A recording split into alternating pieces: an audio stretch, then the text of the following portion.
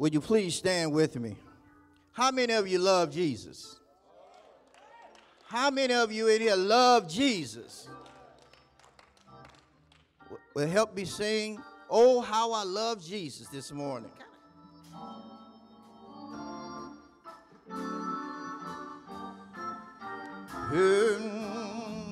Singing, "Oh, how I love Jesus. Oh, how I love Jesus. Oh, how I love Jesus. Because he first loved me.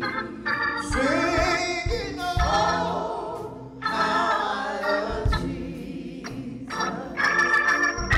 Oh, how I love Jesus. Oh, how I love Jesus. Because he first loved me.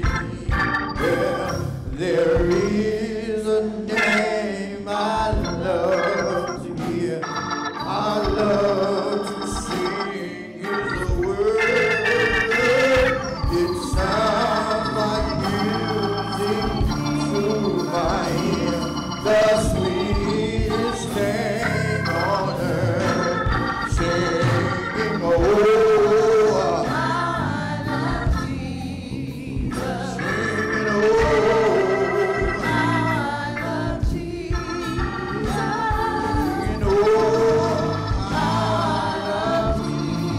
because he first loved me." It tells me of a Savior's love who died to set me free. It fills me of a precious blood, a sinner's perfectly. Singing, "Oh, how I love Jesus." Singing, "Oh, how I love Jesus." Singing, "Oh, how I love Jesus." Because he first loved me. Singing, "Oh, how I love Jesus." Singing, "Oh, how I love Jesus." Singing, "Oh, how I love Jesus. Because he first loved me. Because he first loved me. Because he first loved me. Because he first loved me.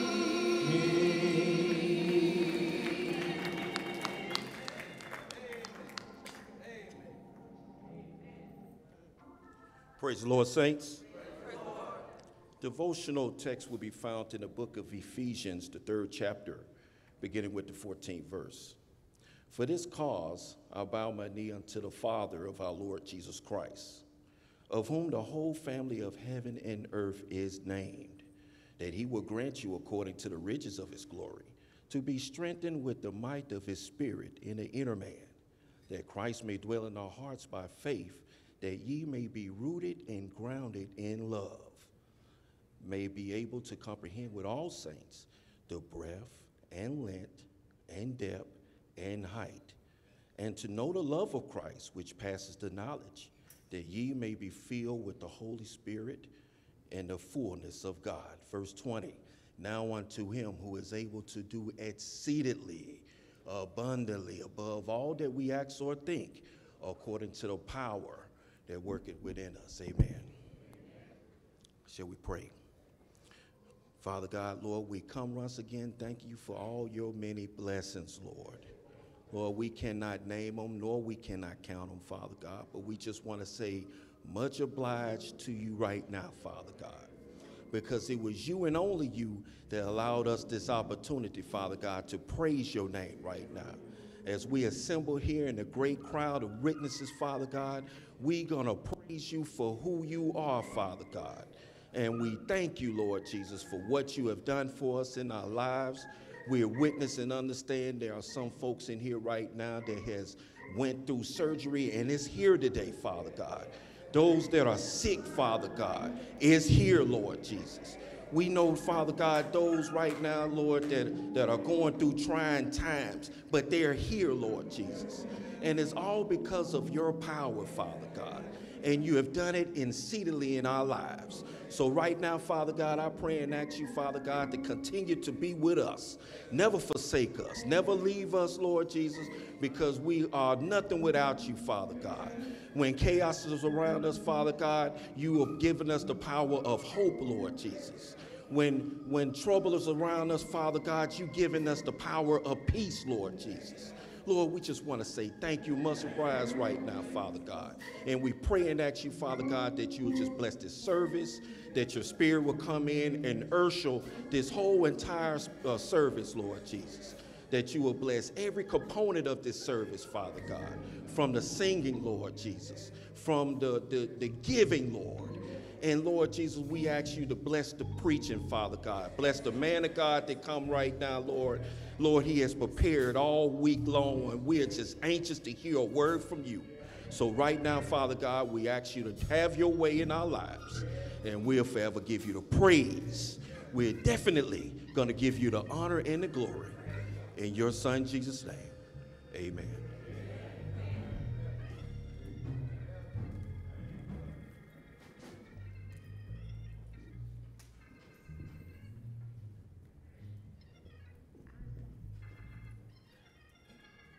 Good morning, St. Luther.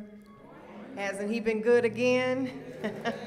God has been good again. He allowed us to be in his presence. And in case you've forgotten, we're here to tell you this morning that we got a feeling everything's going to be all right. All right?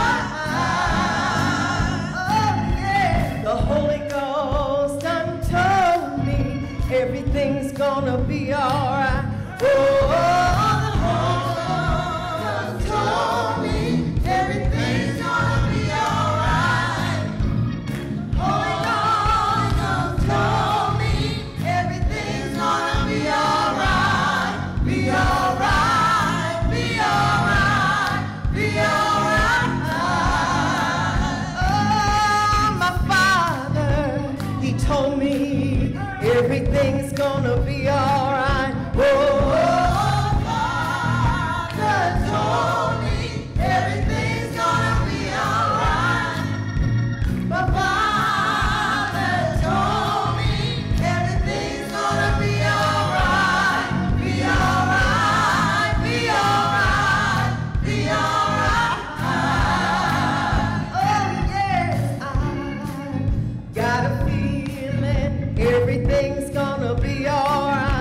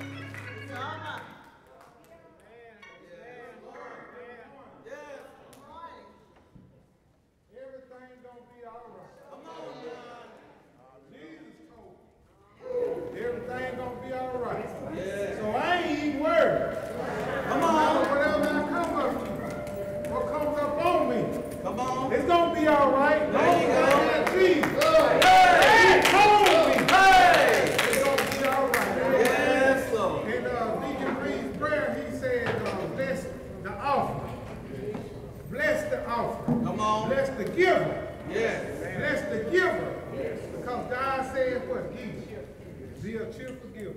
Ushers, you are in charge. From the back to the front, but everybody please stand. Hallelujah.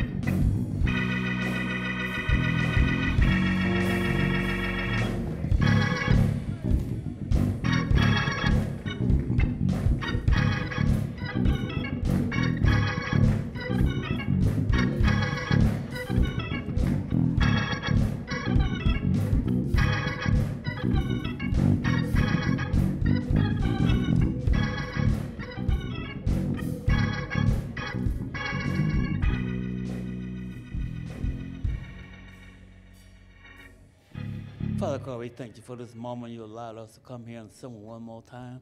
Father God, we thank the one that gave. We thank the one that had a mind to give and didn't have it to give. Father God, we pray on the next time around they may have it to give. It's in Jesus' name we pray. Amen.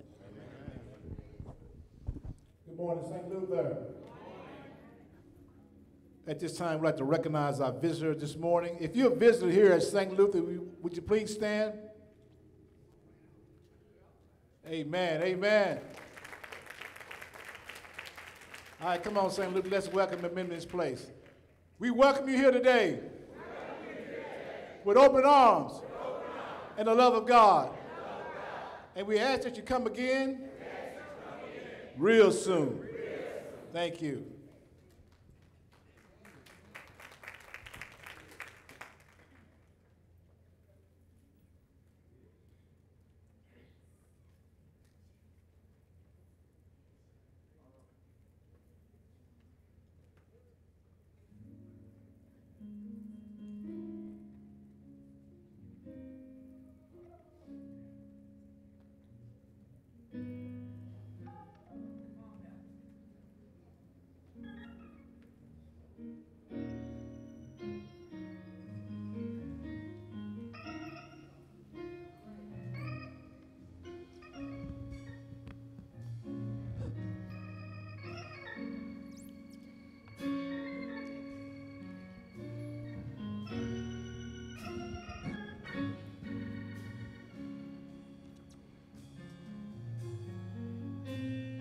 All I want to do is bless your name. Bless your name. For all you've done, All I want to do is give you praise.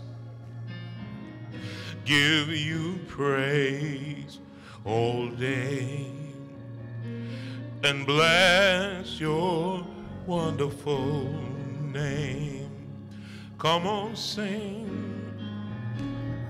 All I want to do is bless your name. Bless your name for all you've done. All I want to do is give you praise. Give you praise all day and bless your holy name. For the blessings you pour upon my soul, for honor and strength you bestowed, peace, love, and joy you've given to me, for mercy and grace every day I see.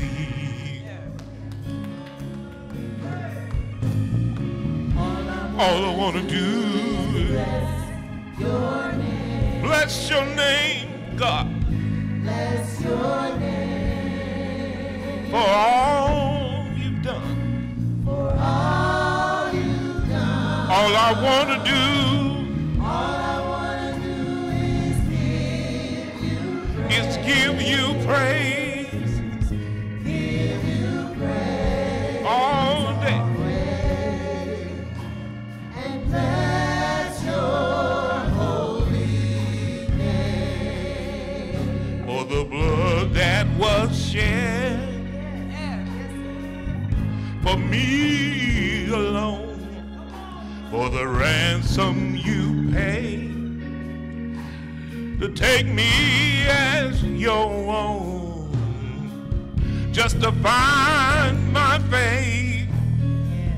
I'm here today, I'm safe and secure.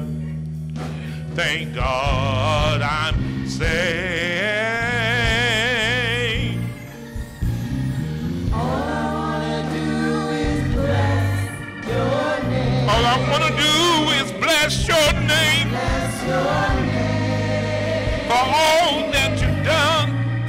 For all you've done. All I want to do is give you praise.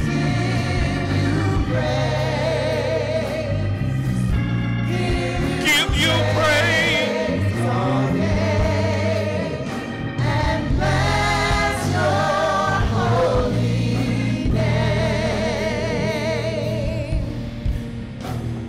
All I want to do is bless your name. All I want to do is bless your name. Bless your name. For all you've done. For all you've done. All I want to do is give you praise. Give you praise all day and bless your holy name. Somebody ought to just tell him thank you. Thank you. Somebody ought to just tell him thank you. Thank you For loving me and caring for me. and to care for anybody in here. Oh, you ought to tell him thank you. And bless your holy name. Thank you. Oh, somebody ought to tell him thank you Thank you for all you've done, for loving me for loving me. and caring for me.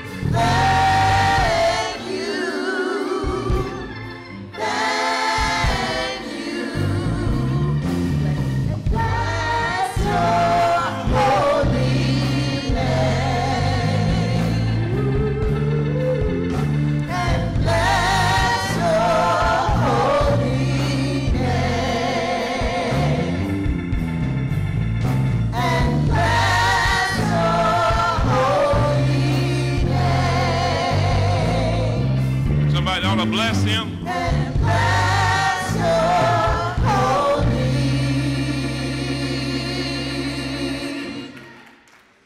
name. Oh, come on, stand to your feet and bless him. Come on, stand to your feet and bless him. Come on, stand to your feet and bless him. Oh, somebody just tell him, thank you. Thank you for loving me. You loved me first. Thank you for keeping me. You kept me when I couldn't keep myself. Thank you for watching over me. Thank you for leading me. Thank you for guiding me. Thank you for saving me. Thank you for healing me. Glory to God. Thank you for going before me. Thank you for being right behind me. Thank you for being on my side. Thank you for giving me a head to lean on. Thank you for wiping away my tears. Thank you for removing the pressure. Thank you for forgiving me of my sins. Thank you for removing the stain. Glory to God. You've been good.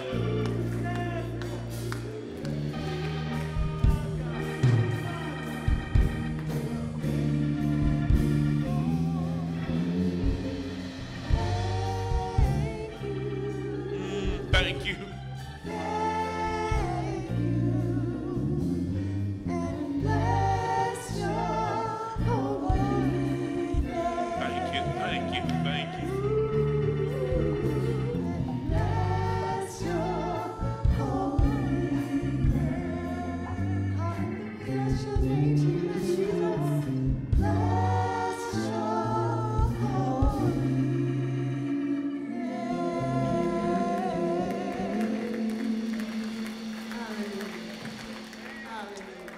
This morning the text can be found in the book of Jeremiah, the 18th chapter, first through the 4th verses. And it says, the word which came to Jeremiah from the Lord, saying, arise and go down to the potter's house, and behold, and there I will cause thee to hear my words. But then I went down to the potter's house, and behold, he wrought a work on the wheels, and the vessel that he made of clay was marred in the hand of the potter. And so he made it again another vessel, as seemed good to the potter to make it. And I'm going to use as a subject this morning, in the hands of the potter. In the hands of the potter. We're not our own. And he's still shaping us. Amen. I'm better than I once was, and I'm better than I used to be.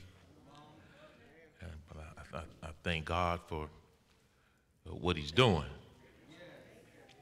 I don't know if anybody in here remembers playing with Play-Doh when you were young. I'm not talking about mud now. I'm talking about Play-Doh. You know, Play-Doh came in all colors, the newer version. You know, you could mesh it all together and roll it, and you could form a few things out of it. You know, couldn't get too extravagant or anything like that. But I can remember, you know, taking the Play-Doh and rubbing it on the comic books on Sunday. You know, comic book used to be in color, amen. And the color would actually transfer over to the Play-Doh. You know, but there's one thing you had to remember about the Play-Doh, and I found out the hard way, is that when you put it away, you couldn't forget to put the top on it. Because if you didn't put the top on it, playtime was over, amen. Get hard and nothing that you could do with it after that. You had to throw it away. Hardened Play-Doh could no longer fulfill the purpose for which it was created, to be molded and to be shaped.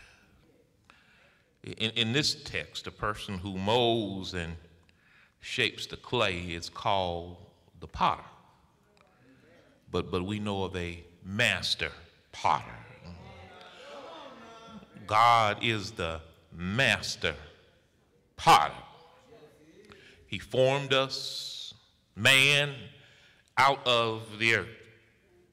He yearns, and it is his desire to shape our hearts to be vessels of his love. He desires to mold us and to shape our minds to be containers of his wisdom. And just as with the Play-Doh, for God to fulfill his desires for us, we need to remain soft and pliable in his hands. I want to impress upon you this morning that fact. For Hebrews 4:7 says, again, he limited a certain day, saying in David, today, after so long a time, as it is said, today, if you will hear his voice, harden not your heart. In this text, Jeremiah goes to the potter house and he finds him making something out of clay. And the Hebrew word for potter is yatsar, and it means to form, to fashion, to frame. And Jeremiah sees the potter fashioning something, making something. We don't know what it was. Maybe it was a cup, maybe it was a bowl.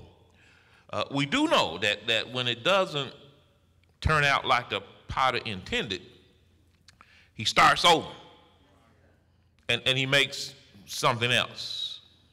And you have to make note of the fact that he's doing the shaping. The potter is. And it's his prerogative to start over if he wants to. Because the potter is in control. How many of you know God's in control? And the potter has established the standard. Amen. We don't get the right to establish the standard. 5th and the 6th verse in that text continues, says, then the word of the Lord came to me, saying, O house of Israel, cannot I do with you as this potter? Saith the Lord, behold, as the clay is in the potter's hand, so are ye in mine hand, O house of Israel. God speaks to Jeremiah and compares the potter to himself and the clay to Israel. We're the clay this morning, church. And God is saying that it's his prerogative, his eternal purpose, to mold and shape us as he pleases. I know that's a problem for somebody in here. But we don't like to be shaped. We don't like to be molded. We don't like to be touched. We don't like to be directed. Sometimes we don't even like to be talked to. Amen? But he continues by stating that Israel has forgotten him. And the people are not fulfilling the purpose for which he formed them. We are coming up on 110 years as a body of Christ. And we really have to ask ourselves to really search our hearts, questioning whether we are operating within God's plan for our lives. We are his handiworks, but are we fighting him in disobedience? First of all, we glean from this text, in the hands of the potter, that we are not our own. We have been created by God, and we have been created for God. Second, it's God's prerogative to make out of our lives what he wishes. God may use us as his vessel, his tools, whenever and however he wants. I know that's a whole lot for some of us to swallow. because we have dreams and we make plans and we establish goals and we put things into place and we make all kind of sacrifices. We'll run here and we'll run there, and sometimes we run over people, sometimes we step on people, sometimes we stab people in the back, but we'll do all kind of things to get to where we think we ought to be. Sometimes we can't sleep at night wondering about the choices that we made. In fact, for the young folk in here, I know it can be a young adult's nightmare. What is it that I should be doing with my life? But listen, he may use us as corporate executives, or he may use us on an assembly line. He may use us in daycare or caring for an elderly parent. It's his prerogative. And if I could let you know something about my experience, he can change his mind. And I'm not talking about a midlife crisis. And so we have to be careful how we respond to what he's doing. How do you respond when God fashions your life one way for one purpose, and then he changes it to another? Think about, for instance, if you've been a career woman, and then God calls you to be a stay-at-home mom. Do you argue with the potter? How about when he moves you from, for say, a not-for-profit environment, you know, whether the rule is budgets and more than enough, to a not-for-profit, and the rule is just making it through the day? It's his prerogative. You've been in charge all your life, with people coming to you at your call, and now you're the one waiting and just hoping to be called. Do you argue with the potter, or do you prayerfully consider how he wants to use your days now? Do you submit yourself every day to God so he can fill you with his love? It's important how you react. Think about if you're used to being healthy, but now battle a health problem. Are you continuing to look in the face of your potter now to see how he wants to use you as a vessel, even at the hospital, with your doctor, or a witness to friends and family? Have you ever gone to visit somebody at the hospital and found them having church, testifying to everyone they could get to listen? In fact, they wait till they get to the hospital to talk about their church. We can be vessels useful to our potter, even when the shape or the direction of our lives takes a different turn. I'm speaking to somebody this morning. See, we have this picture, this image of what and who we want to become, and our prayer is, Lord, use me in your vineyard. But then we want to do everything else but pick grapes. And I'm speaking from experience. Don't get bent out of shape over where you are or what's happening to you. God hadn't forgotten about you. In fact, he may be shaping you to be a vessel to further his kingdom, or to be a vessel of his mercy. God, the potter, warned Israel that if they became hardened against him, that they would be broken. Jeremiah the 19th chapter 11 verse, and shall say unto them, thus saith the Lord of hosts, even so will I break this people and this city, as one breaketh a potter's vessel, that cannot be made whole again. If you ever work with clay, or even Play-Doh, you understand God's message. Hardened clay cannot be reshaped. Y'all know I've worked with clay and Play-Doh a few times. Got some in my office right now, amen. And you can only work it if it's moist. And so the potter has to continually apply water to the clay to keep it soft and pliable. Because if it becomes hard, you can no longer do anything with it. Clay is only valuable when it's in the potter's hand, when it is soft and pliable to the potter's touch. The point I'm making ought to be very clear. St. Luther, are we hard-headed, hard-hearted, hardened in sin, hardened in our old ways of doing things, hardened to the conviction of the Holy Spirit?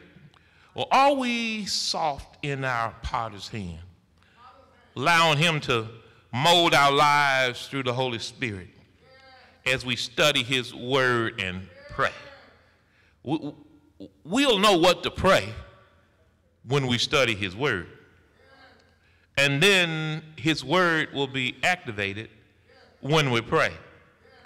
But the text warns us, said, we are hypocrites if we say, Lord, you are my potter, but we always find ourselves climbing down off the wheel.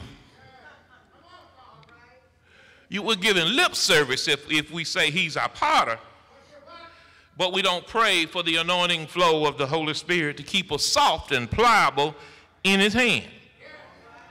And I just need to tell you that when you sit down on the preacher as he unfolds God's message, that you're not sitting down on the preacher, that you're sitting down on God.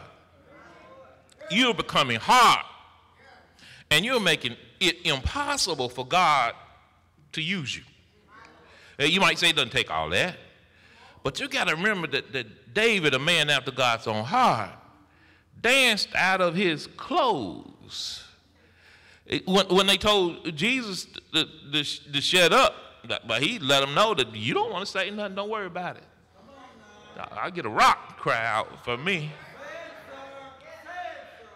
And just as God recreated the earth with the flood, he can recreate us when we pray for the Holy Spirit to flood us with his life cleansing power. I ought to be able to get a witness in here this morning. Because if not, I got to ask the question. Do you feel dry? Some of y'all look dry. Are you bent out of shape? Do you feel like your life is spinning out of control? You need to get back on the potter's wheel. Pray for the Holy Spirit to flood your mind, your heart, your emotions, and your will. We have to stay in God's hands as he molds us and shapes us into a vessel useful for his purpose. In the potter's hand. Some say that you place your life in God's hands, but have you really? Are you finding yourself wishing that you were in someone else's shoes? Wishing that you had what they had? Maybe you're wishing that you had a better job, lived in a different house, maybe looked different, or had perfect children. I know as parents we want what's best for our children. As employers, we want employees to manage our business and do what's best that will cause us to be successful. As spouses, it's our desire that we have a good marriage, the best marriage. As friends, we want the best that a relationship has to offer. In ministry, we want God to be glorified and for our service to reach home every time. But what happens when the bottom drops out? What happens when a spouse walks out the door and doesn't come home? What happens when a child turns and says, I hate you? What happens when you find yourself sitting alone by yourself on Christmas Day? What happens when the good folk at church are the ones who cause us so much pain? What do we do then? See, those are the difficult days. the difficult times, when we cry and when we worry, when we almost lose our mind. Isaiah 45th chapter, the 9th verse says, woe unto him that striveth with his maker. Let the potsherds strive with the potsherds of the earth. Shall the clay say to him that fashioneth it, what makest thou, or thy work? He had no hands. See, it's natural to wonder what in the world is going on. Did anybody ever wondered that? Just me, huh? Just me? What's happening? I don't understand. See, it is in those times, real, literally, that we look up to the hills, which cometh all of our help. Because our help comes from the Lord. Rather than sit and cry, we stop and drop to our knees and stop arguing with God. Matthew the 26th chapter, the 36th through the 39th verses. Then cometh Jesus with them into a place called Gethsemane, and said unto the disciples, sit ye here, while I go and pray yonder. And he took with him Peter and the two sons of Zebedee, and began to be sorrowful and very heavy. Then said he unto them, my soul is exceeding sorrowful, even unto death. Tarry ye here and watch with me. And he went a little further and fell on his face and prayed, saying, oh, my Father, if it be possible, let this cup pass from me.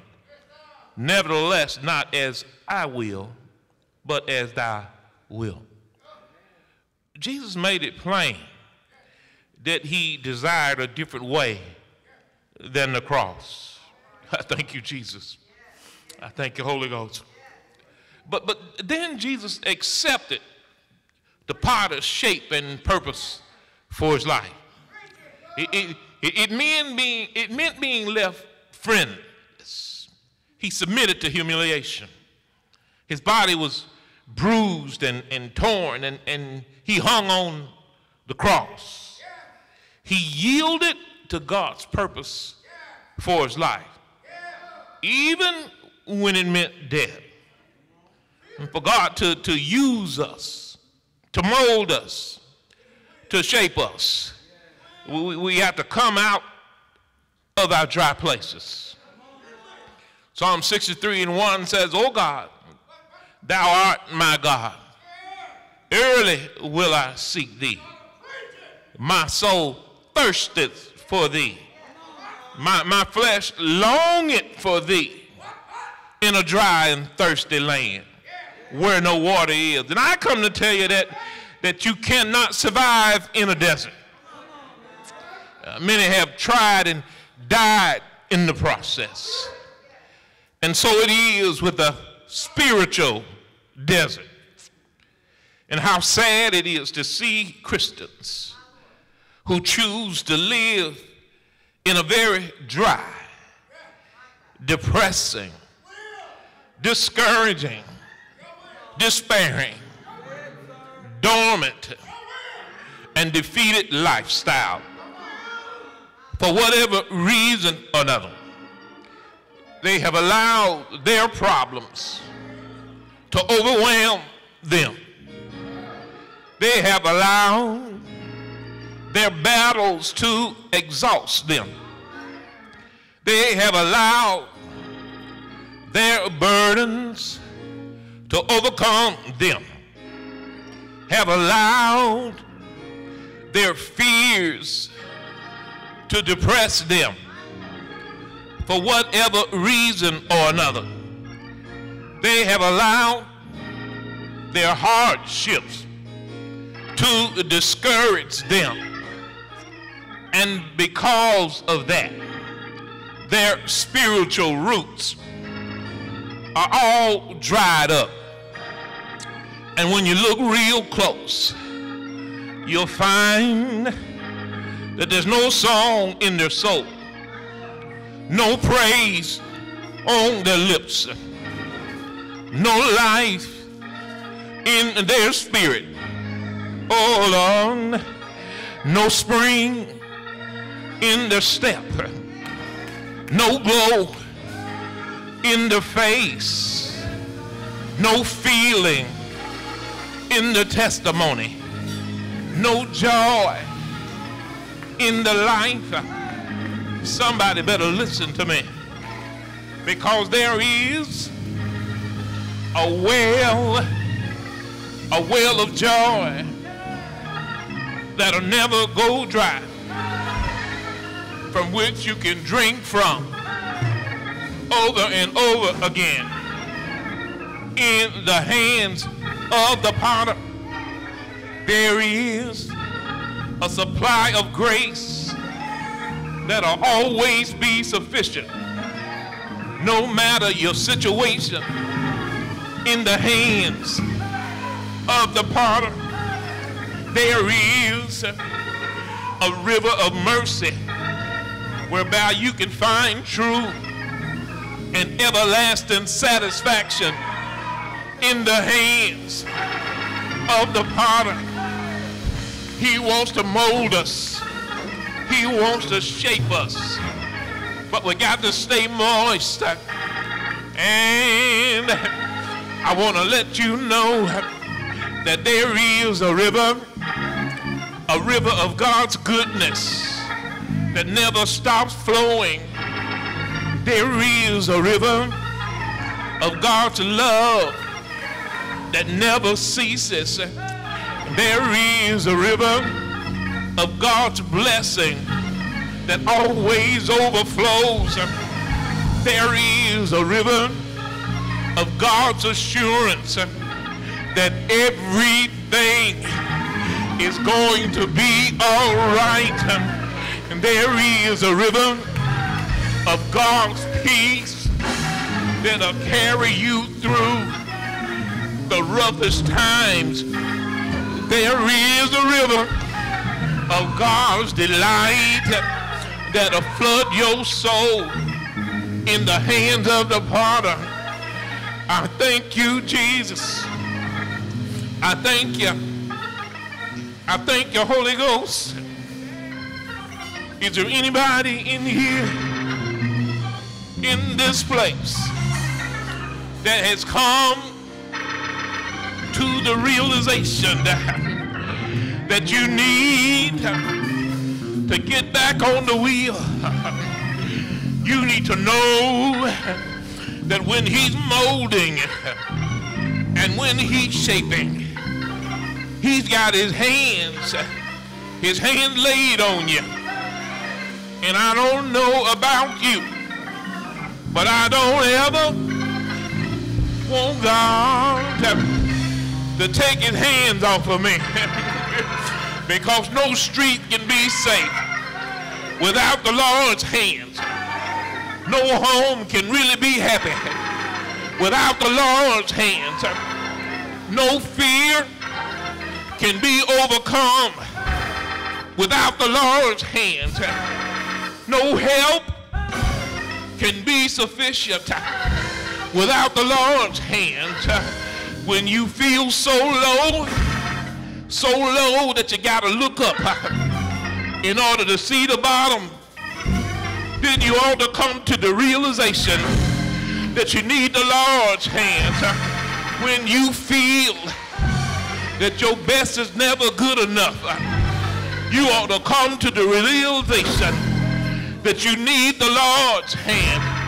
When you feel like nobody understands you, nor really seems to care about you, then you ought to know that you need the Lord's hand.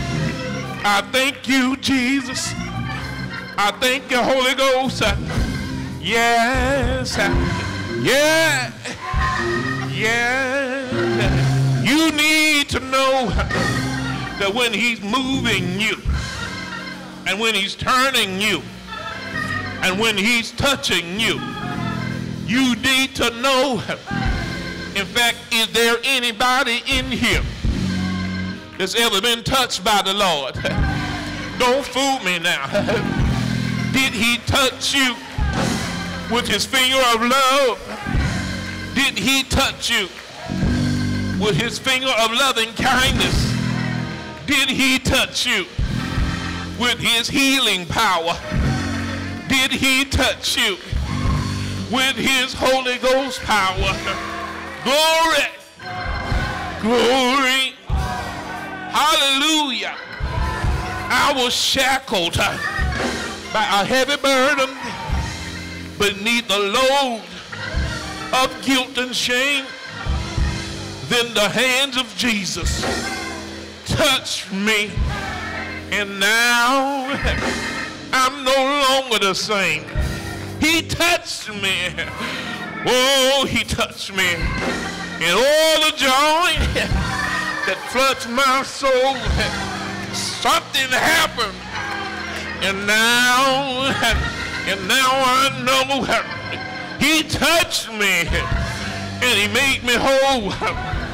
Since I met the blessed Savior, since he cleansed me and made me whole, I'll never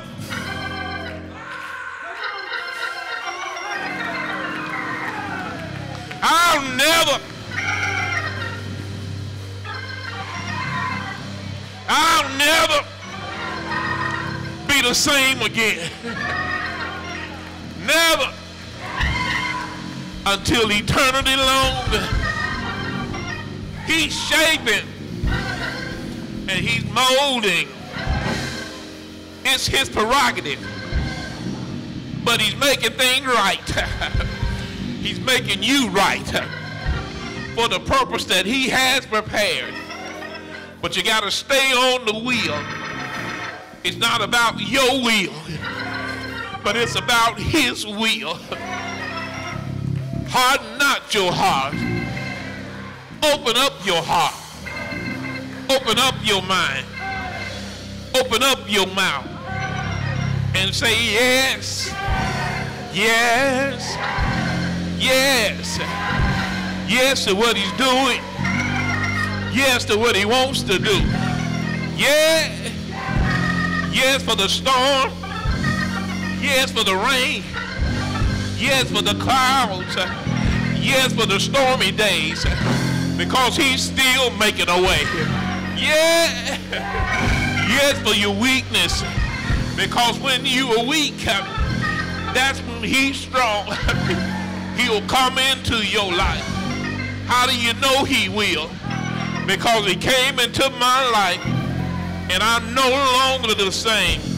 I thank God that he loved me so much that he gave his son, that his only begotten son, hallelujah, came to earth, walked the streets, glory to God, as a natural man, knew no sin, did no wrong, but for your sake and for my sake, he became sin.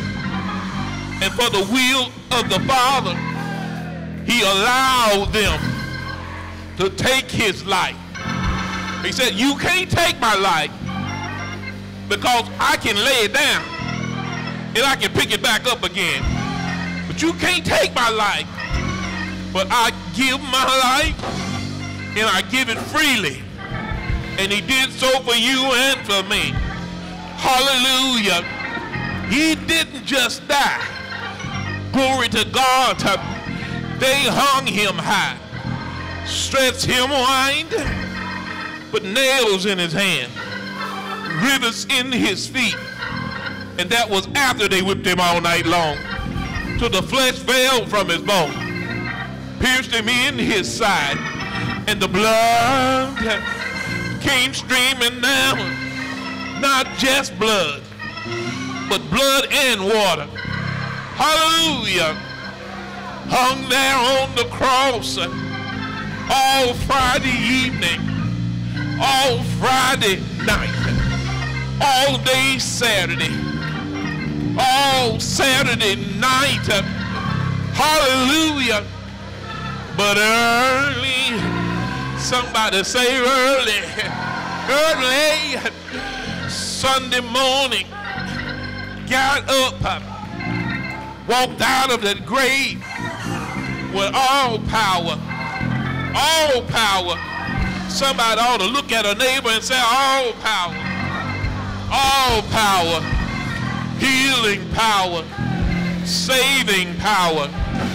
Turnaround power. Picking up power. All power in his hands. Glory to God. Walked around on the earth before he ascended into heaven. Glory to God. And now he sits at the right hand of the Father, making intercessions for you and for me. Is there anybody in here that's glad about the intercessions? Hallelujah. Is there anybody in here that's glad your Savior and my Savior is praying on your behalf? Hallelujah. Because you don't know what's happening. You don't know which way to turn. You don't even know which way, what to say. But glory to God, you've got a Savior that's speaking on your behalf. Thank you. Thank you, Jesus. Thank you. Thank you for what you're doing. Thank you. Thank you for your touch. Thank you. Thank you for shaping me. Thank you. Thank you for molding me. Thank you. Thank you for keeping me. Thank you for saving me. I tried to save myself. I tried to keep myself. I tried to lead myself. And I found myself going around and around and around and around and around. Kept tripping over the same old mess. Stumbling over the same old problems. Turning gray in my head. Losing my hair. Trying to cry myself to sleep. And I couldn't go to sleep. I just cried and I cried. Hallelujah. But something happened when the Lord God touched me. Hallelujah. Cleansed my heart. Cleansed my mind. Led me. Guide me. Kept me on a road called straight. Hallelujah. Is there anybody in here that's willing to testify that the Lord God will keep you when you can't keep yourself? Hallelujah. Hallelujah. Is there anybody in here that's willing to testify that when the enemy is all around, God will keep you. God will save you. And if you trust in him, if you will lean on him, if you will learn of his word, if you will do his word, God will do everything that he's promised. Hallelujah.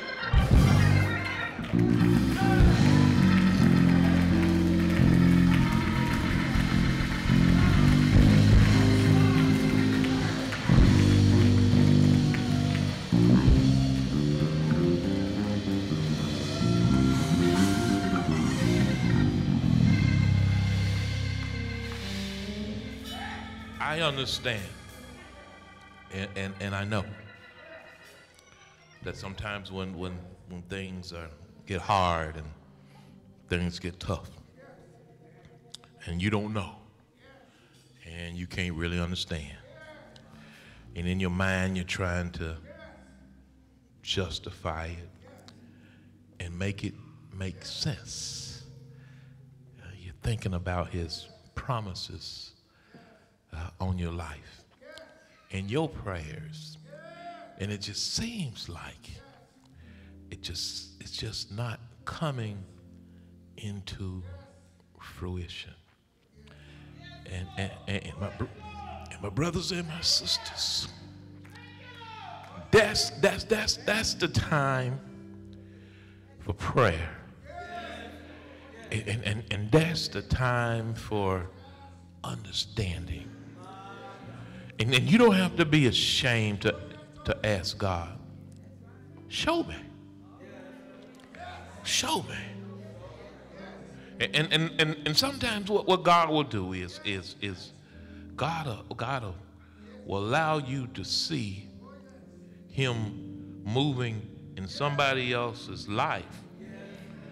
But you have to know the word that says that he's no respecter of persons.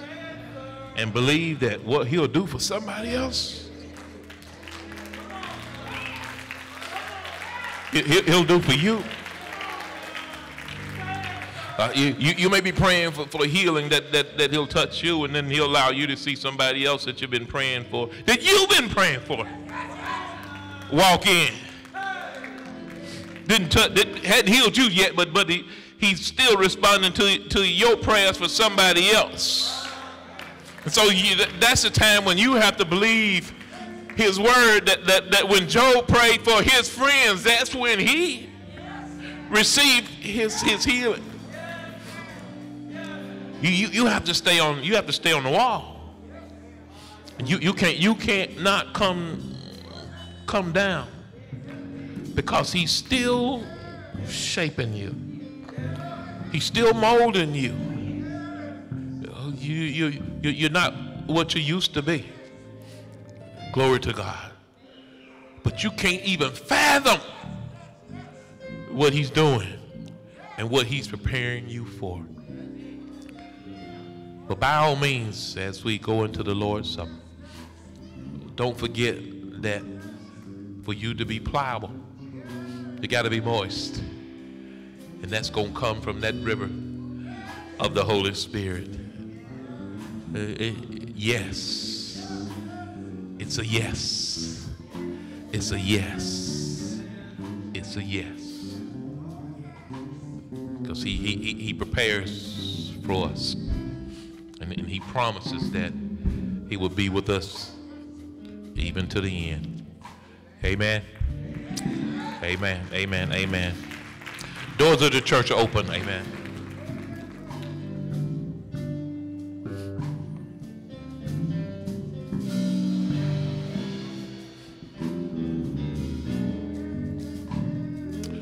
You can come as candidate for baptism, Christian experience, or letter.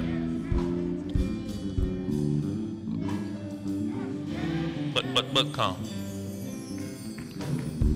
We offer you Christ. We speak and talk about membership, but really this is about relationship. David says, the Lord is my shepherd, and thus I shall not want. He had a relationship that he called God by his name. Lord is my shepherd, and because of my relationship, I shall not want. I may not get everything I want, but I know I'll have everything that I need. And that begins with saying yes to him. That you can call him Lord and that you can call him Savior. Why don't you come?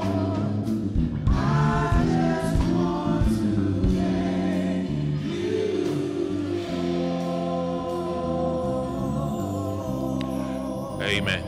Give God a hand clap of praise.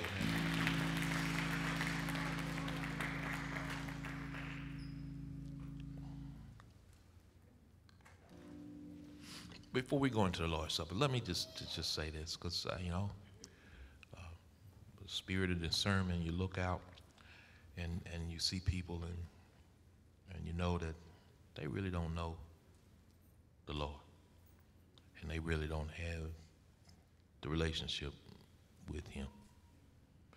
And even though you might have said and might have preached, the day you hear my voice, harden not your heart. You can sense that there is a hardening of the heart and an unwillingness to embrace. And while there might be the urge to get up, it is the enemy that is holding you down.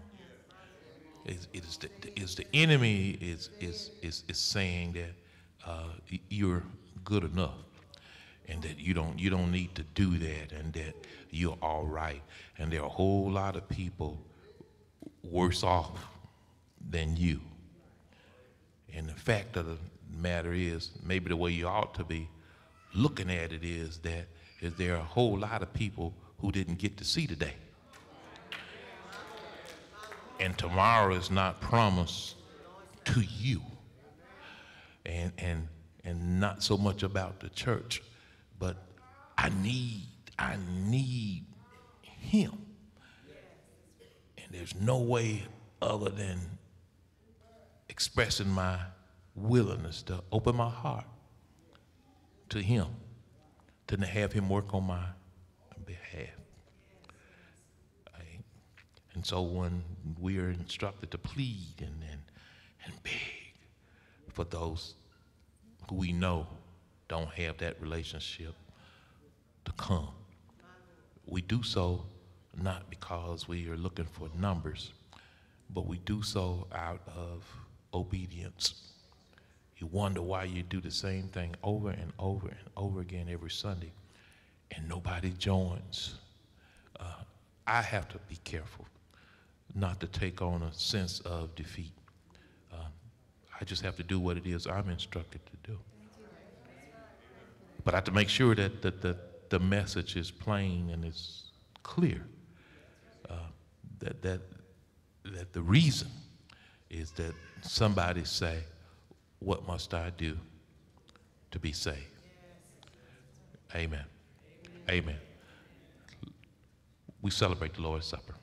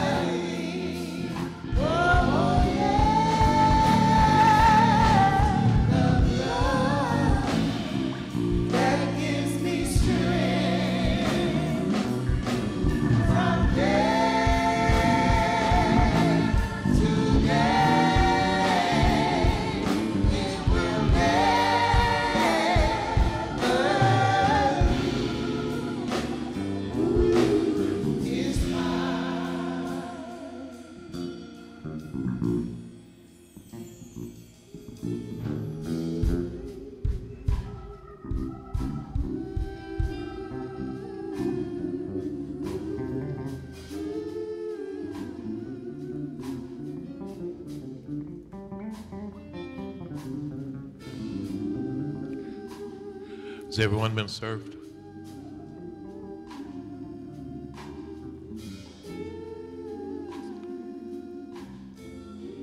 Amen. Amen. The Bible says that on the same night, that same day, that he's betrayed, that one of his own betrayed him, sold him, tell where he is for just 30 pieces of silver. In knowing what was coming, he set the stage for what we're doing today. Later, Paul in teaching and in the celebration of the feast, that wanted people to know that it's serious business that we do, and that we don't and shouldn't go into it lightly. Gave examples of people who were sick and had died because they went about it for the wrong reason and in the wrong way. But the instructions were that as often as you do it, you do it in remembrance of me. And we do so today in remembrance of who he is and what he did and the effect it has on each of us, whether or not we have the right to eternity. But he says the bread, they have to get broken and prayed for it. He said it's a symbol of my broken body. And so you take it and you remember how my flesh suffered for you, the bread.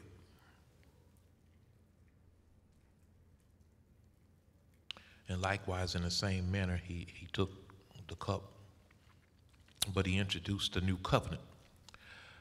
And this, the wine, the drink, represented the blood that he shared. His blood was a different blood than that of bulls and goats and sheep that had to be done over and over again, but his was a one-time kind of blood. But it represented a new covenant. And so likewise, as often as you do it in remembrance of him.